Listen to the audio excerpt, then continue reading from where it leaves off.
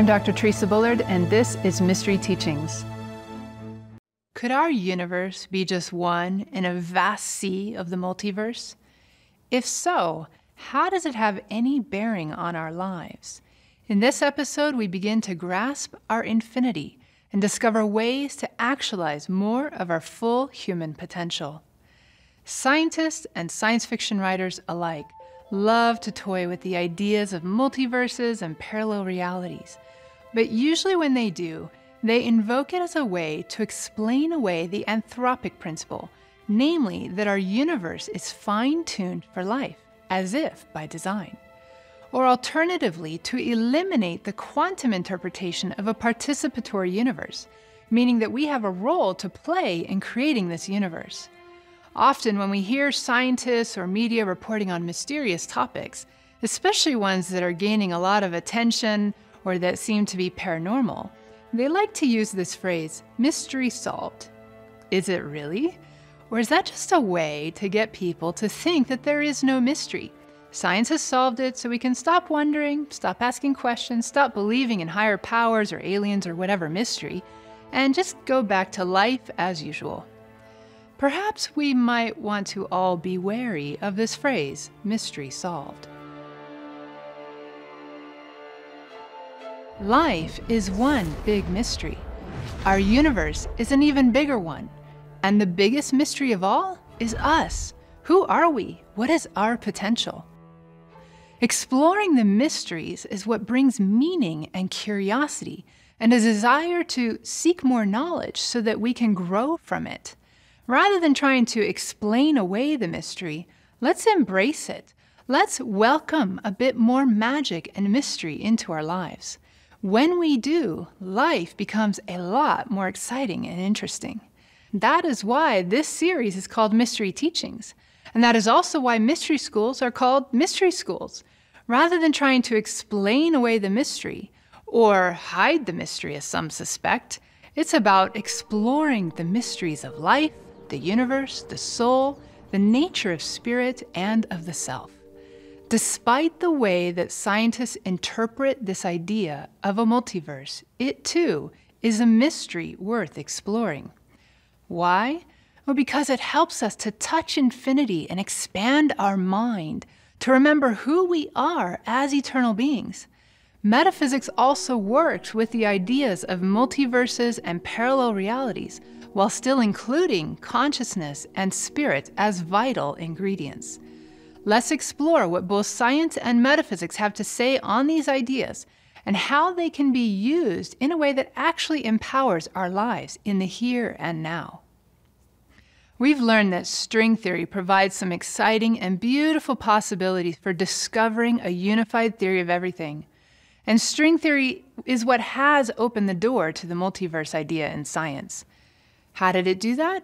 Well, it goes back to the issue that string theorists are grappling with, the challenge of identifying the exact geometry of the superstrings and extra dimensions hidden within our universe.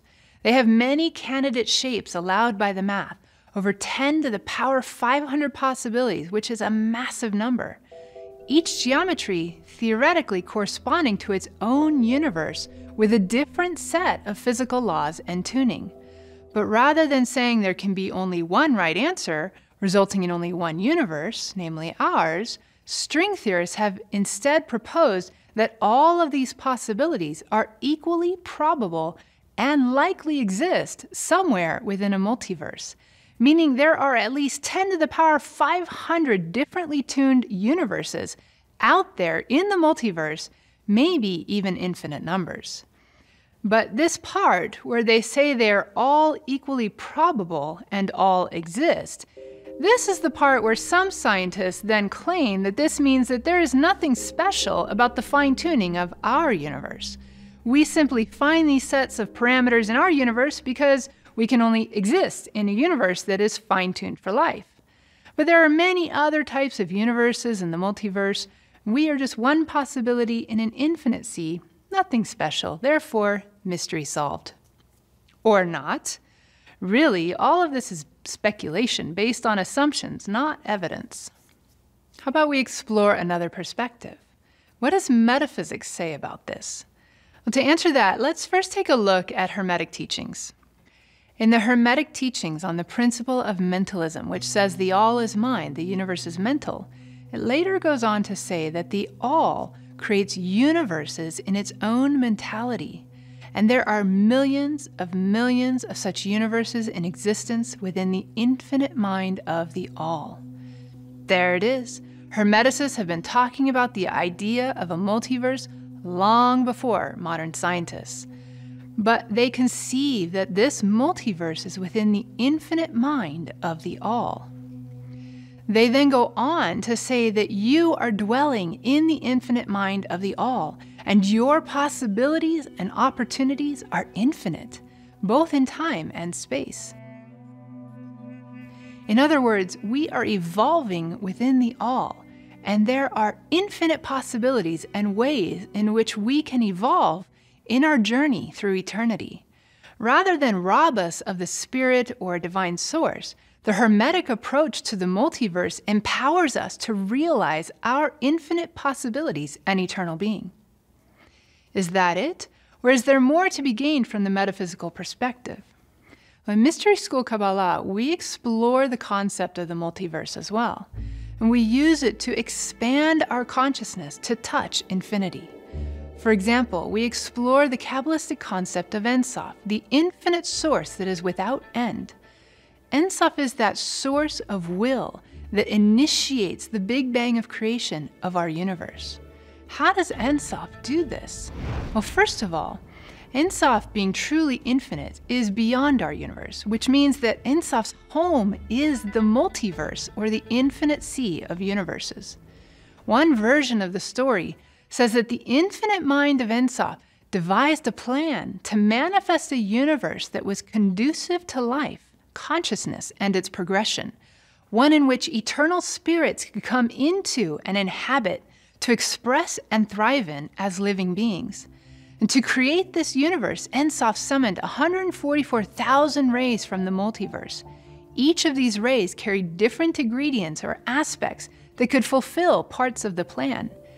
Ein Sof, as a source that creates universes, had already created other universes within the multiverse. But each universe has different components, different laws, and tuning. And to create this new universe, Ein Sof needed a specific set of ingredients, or we could say information, or even better would be to say a specific set of blueprints that were needed to succeed at fulfilling this plan. Each ray holds a blueprint. To get the right blueprints that would work, Ein Sof first sent out 144,000 feelers or messengers out into the multiverse, and their mission was to scan, communicate, and gain insight from amongst the trillions of universes and possibilities to figure out what works. As these messengers went out all over, they then each returned with one ray or blueprint that would work. As the 144,000 rays with the correct blueprints then came back together, they collided into one point. That collision resulted in what we now call the Big Bang. That place where these 144,000 rays united is what we call the Great Central Sun, which is like one central mainframe that holds all the blueprints. From there, the 144,000 rays are then sent out into the logos of the newly created and expanding universe. Each ray holds the blueprint for a different density level. There is a master observing or overseeing each ray with a host of angelic beings to support them in now carrying out the blueprints and manifesting the plan. It's a cool story, but what does it reveal to us? Kabbalah is saying that there are 144,000 density levels on the vibrational spectrum between the Great Central Sun, or origin, and us here in the physical. 144,000 is regarded as a very magical and sacred number in Kabbalah. There are all kinds of numerological reasons for why, but for now, let's stay with this story and what else it reveals. According to Kabbalah, this physical density is the densest level, the 144,000th ray. That obviously then also tells us that within each density level or ray, there are sub-levels as well. We know from science that in the physical, we have a full spectrum of vibrational energies that we can interact with, such as light, sound, materia. All of this that we can detect in the physical is part of the sub-levels of the 144,000th ray or density level. Remember that string theory says there's just one string with a particular geometry whose vibrations manifest all the different particles, forces, energies that make up the physical universe we know. Kabbalah is saying the same thing, but it calls that string a ray, and in particular, it is the 144,000th ray. What does this also imply then? Well, it says that our universe is not just physical. Within our universe, there are 144,000 density levels, with this physical level being just one of them, the last one. Not only are there many places within our physical universe to explore and learn from besides Earth, there are also many levels beyond this physical density to learn and grow from. And that is just within this universe. Beyond this universe, there is an infinite multiverse to also explore. So now, why are we so stuck on this idea that we can only learn and grow in this physical density of Earth?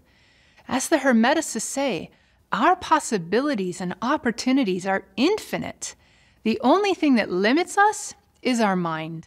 Our mind, our concepts, our thoughts create our reality, meaning the box we put ourselves in.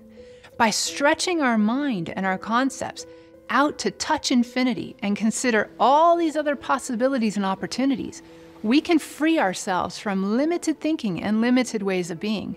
We can realize that this life in this universe offers us a smorgasbord of opportunity.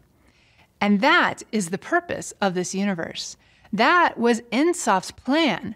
That is why our universe is so finely tuned for life and consciousness to evolve and progress in it, even in ways beyond what this physical realm can offer us.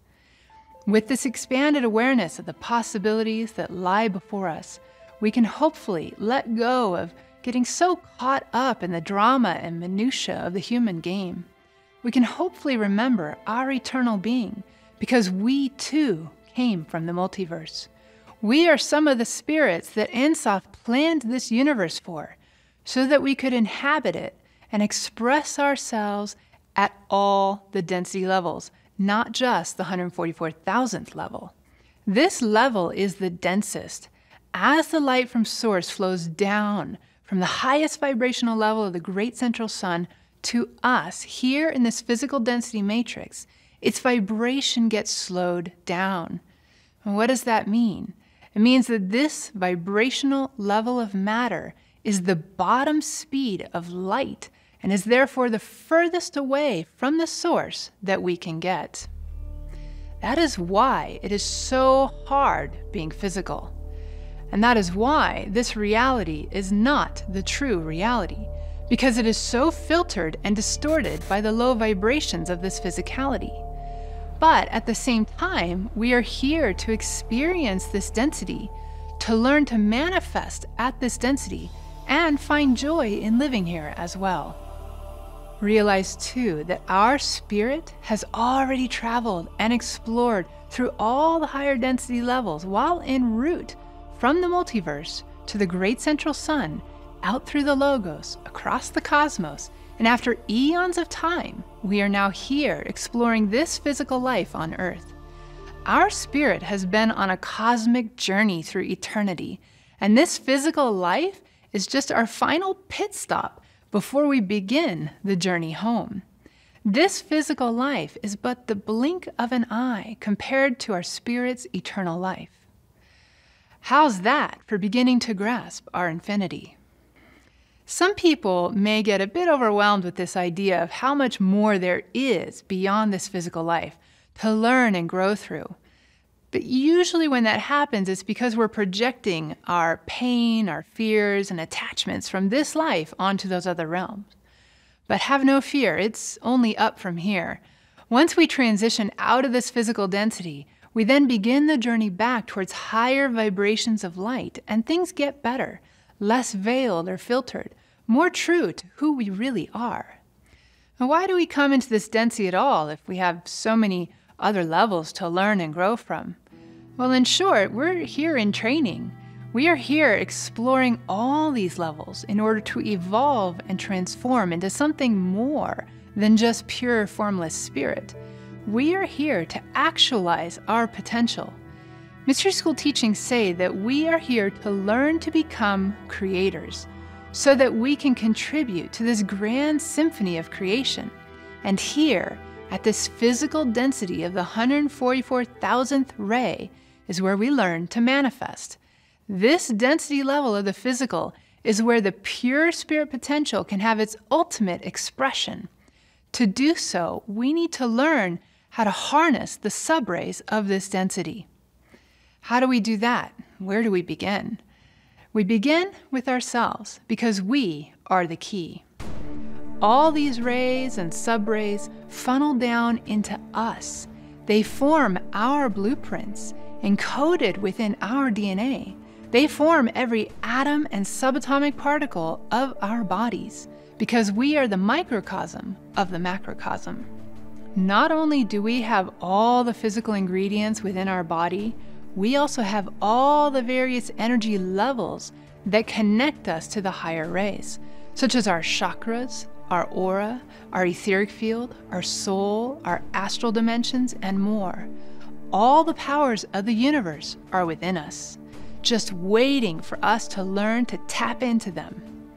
So we start with ourselves and just being aware of the greater potential that is available within us. This is why above the doors to the ancient mystery schools were written the words Temet Noske, or thine own self thou must know. In other words, know thyself. Then, as we enter through those doors, we gain greater access to the deeper mysteries and learning tools and methods for harnessing the keys within us. What tools and methods? Well, there are many because we are multidimensional, and different methods help us access different levels and dimensions of our being. Meditation is, of course, an important tool, as is the right use of toning or chanting words of power. Ancient mystery school traditions also hand down rituals we can use to harness the rays of creation, and various energy body activation methods that empower and awaken us to more of our greater potential. Building our chi or life force energy is also important. Prayer is good for maintaining an open and clear connection to spirit. An initiation in an authentic lineage is a spiritual technology for catalyzing and accelerating our progression. Yet the place where we must do the most work is on our mind and soul, not only by quieting the mind through meditation, but actually reprogramming it to eliminate the subconscious backlog and all the limiting beliefs and ego attachments from various indoctrinations or early traumas. Now, in saying this, we're not just talking about reprogramming through psychology or hypnosis or talk therapy or other such techniques. Those can be useful tools in the right context and with the right practitioner. But what we are talking about here is alchemically transmuting the blockages and raising vibration from ego to spirit.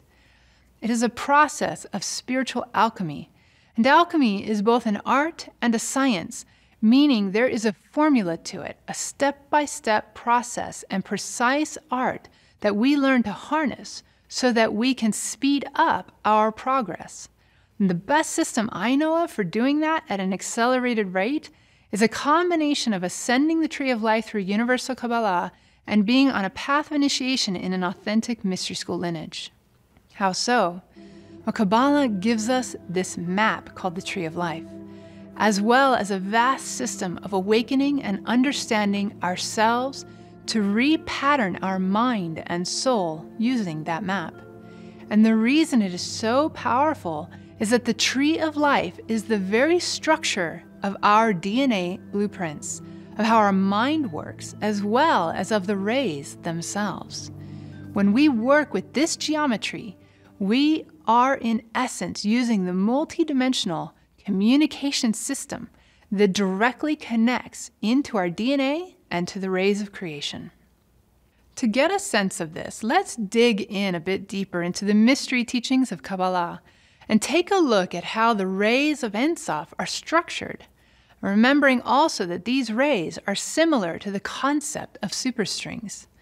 Could Kabbalah provide further insight into string theory and the geometry of strings? Let's find out. Now, the source of these insights comes from an expert on metaphysics, Kabbalah, and quantum reality, Frater Gudny Gunnarsson, who is a master initiate and keyholder in the lineage of King Solomon.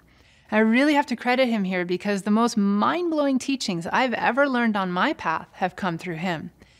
Where do we start in understanding the structure of the rays? At the top, of course.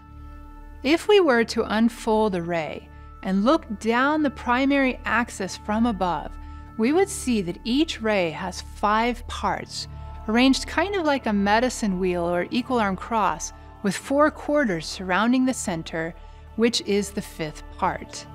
What's fascinating is that so many ancient spiritual traditions around the world have some kind of symbol that uses the same arrangement. So all 144,000 rays have these 5 parts, which brings the total to 720,000 sub-rays. What Kabbalah reveals to us is that this arrangement is the axial view of the 3-dimensional tree of life. The tree of life is thought to be the master blueprint or DNA of everything, from the cosmos to our mind to our physical bodies and biological DNA. When we look at the tree of life from the side view, we see that not only is each ray made of 5 parts or sub-rays, which here become the 5 pillars, we also see that each of those 5 parts has several levels to them. On the 2-dimensional view of the tree, there are 10 plus 1 spheres if we count the hidden one called Da'at. But on the 3-dimensional view, there are a total of 16 plus 1 spheres, including Da'at. Then, in addition to the spheres, are the paths that connect the spheres. So we can begin to see that there is an intricate structure here. What if we considered each sphere to be akin to the process of space being braided up into a quantum loop, as is proposed in loop quantum gravity, while each path is a string as seen in string theory, and around each of those are wrapped the membranes from M theory, akin to how the myelin sheath wraps around our nerves. Then, similar to the way our DNA twists into a helical structure and then is from there curled and folded up to form the chromosomes, could we imagine this foundational structure of the 3-dimensional tree of life as the inner structure of the rays from Ein Sof, then curling and folding in upon itself to form what scientists are now calling superstrings in hyperspace? And through all of this structure flows information from source.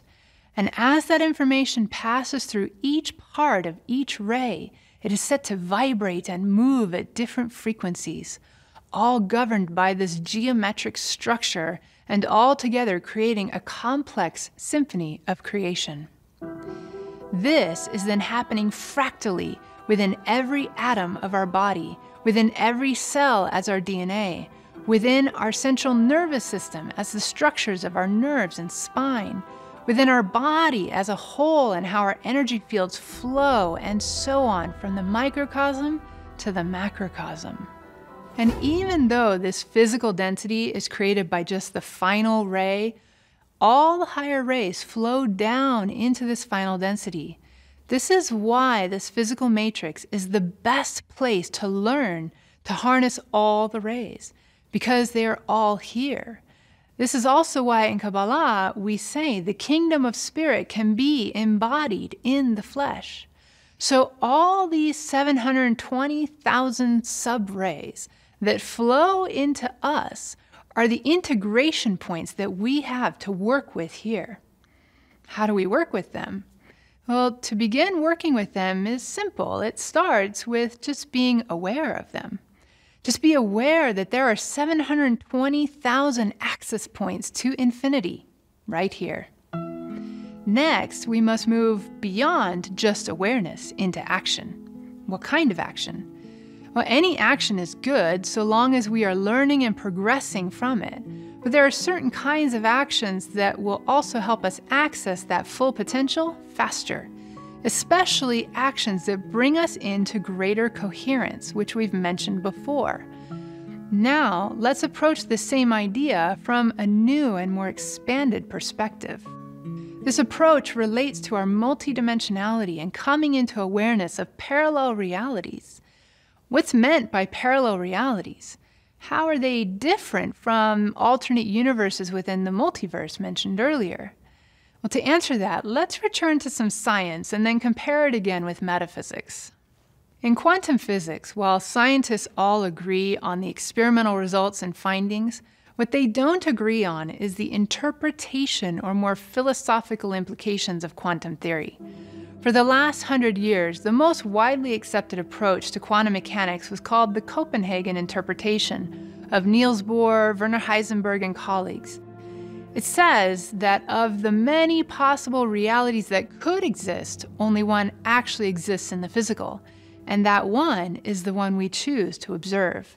In other words, it says that observation creates reality by collapsing the waveform. This implies that the universe is participatory and requires a conscious observer at some point. But in more recent years, many physicists have started gravitating towards alternate interpretations known as decoherence and many worlds. One of the primary reasons for this shift in interpretation is that materialists don't like the philosophical implications of the observer effect or a participatory universe. Why? Because it opens the door to consciousness and a spiritual source. What approach then do the many worlds and decoherence interpretations take? How are they different?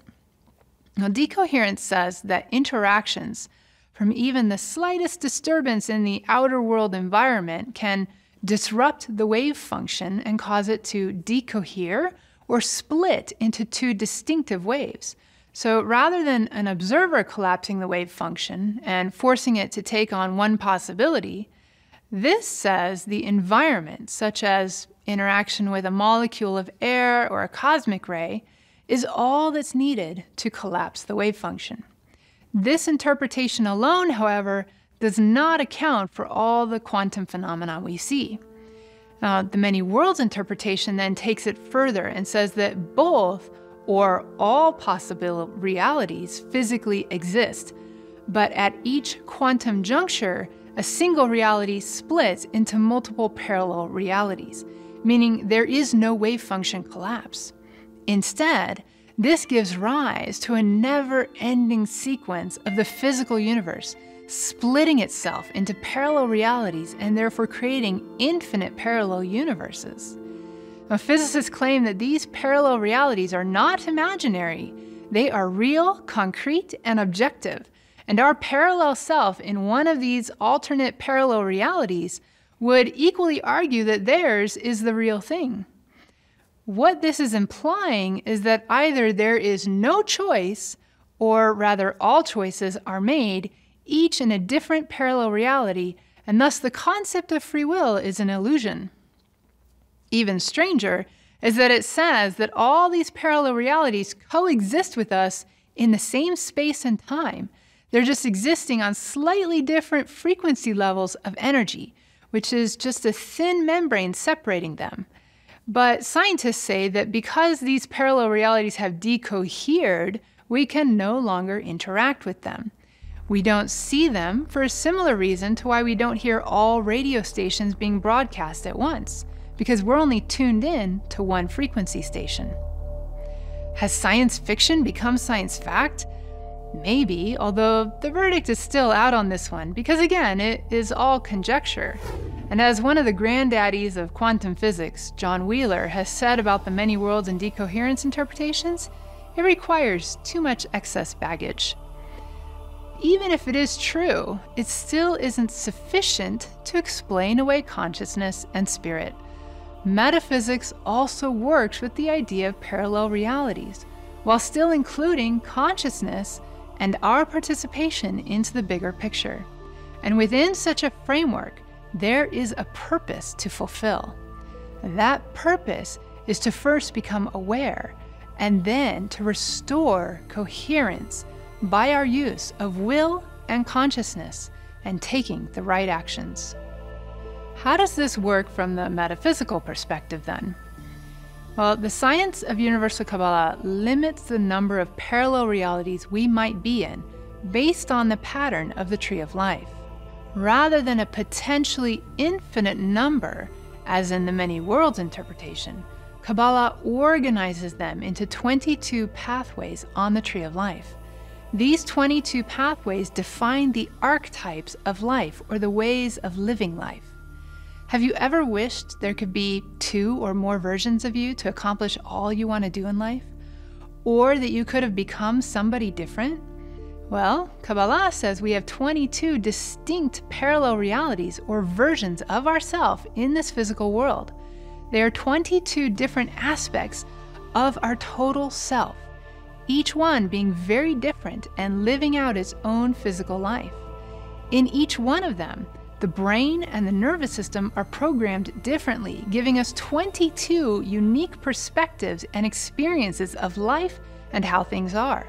Altogether, they cover everything we need to learn in this physical life. Now, science often uses the terms of parallel universe and parallel reality as referring to the same thing. It all exists as different universes in the multiverse. But in Kabbalah, these terms are used differently. Realities are the ones we are consciously connected to and aware of.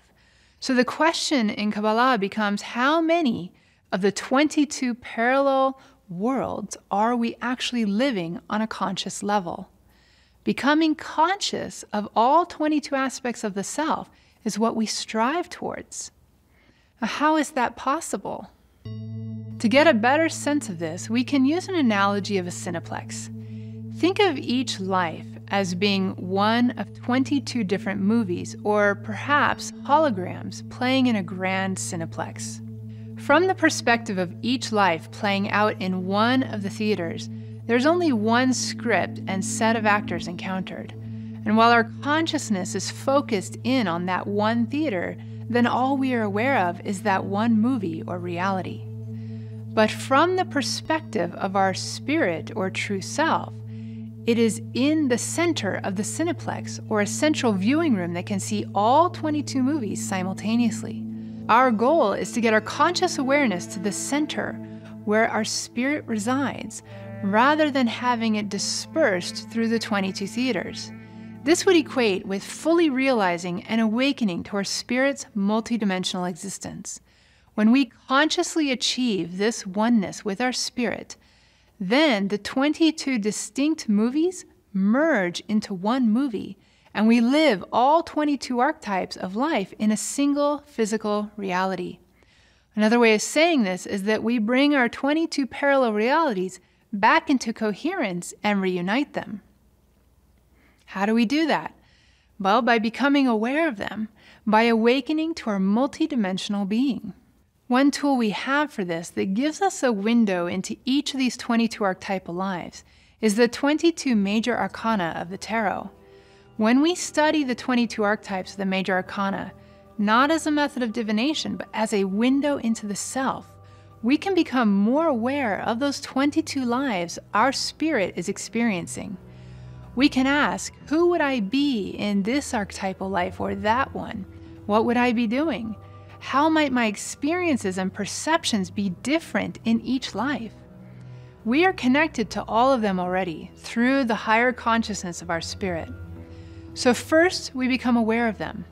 Then we start to merge them into this life by putting on those hats, so to speak, and trying them out in this life. Be the fool, be the magician, be the high priestess, be the lovers, be strength, be temperance, be the world, and so on. As we awaken all 22 archetypes in this life, then the 22 movies become one movie, one unified and full life. Once we've merged all 22, then what? Is that it? No, we are eternal beings on an evolutionary journey. After successfully completing each step on our journey, then we spiral up to the next higher octave of our evolution.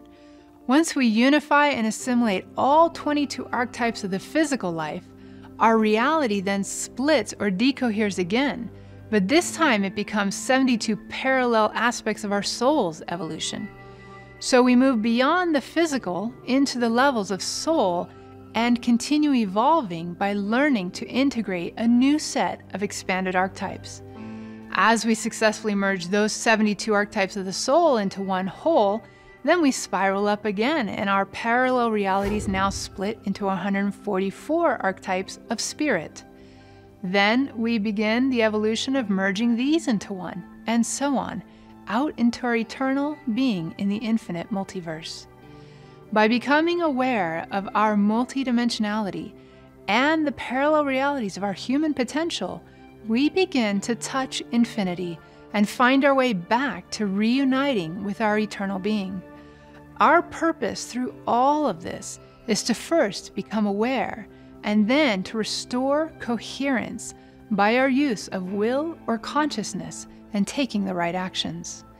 With each cycle of our evolutionary journey, we learn to play more musical compositions in the grand symphony of creation.